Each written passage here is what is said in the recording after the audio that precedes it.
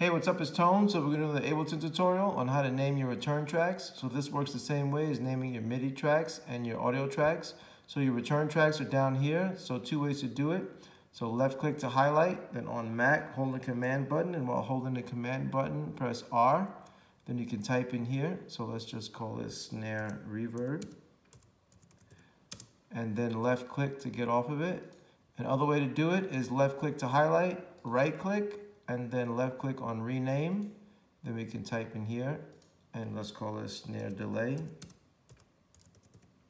Then return to get off of it.